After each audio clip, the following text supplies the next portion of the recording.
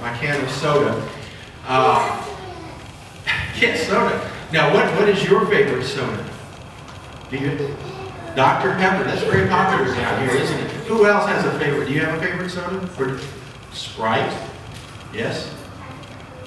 Caffeine-free Sprite. Okay, good. Anyone else? Do we have any other Diet Coke? Yes. Nothing. Excellent. Because these really aren't all that healthy for you to begin with.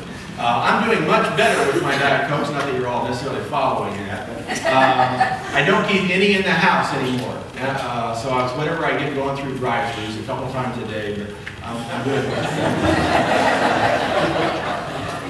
The reason I brought this, though, is because the man we're about to introduce made all of this possible. We would not have soda without him, because he's the guy. And you know what happens if I were to shake this up just like this? And why are you going back?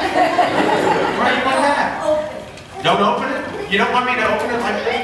Why not? Well, all right. Walk away from the case. Why is that the case? You know why? It'll explode. You know why? You know why? Because a chemical reaction. That's right. Do you know what it is? Oh, see, it's always bad to be the third one to answer. Carbonation, there we go. The carbon dioxide. Now, we breathe out carbon dioxide, you know, and if you just breathe into a cup of water, that's not going to fizz up. There's some trick to infusing carbon dioxide into water, and that's what our speaker today figured out. And he did some other things that we're going to talk to you about. But I just wanted to show you that because that's the most important thing he did as far as I'm concerned.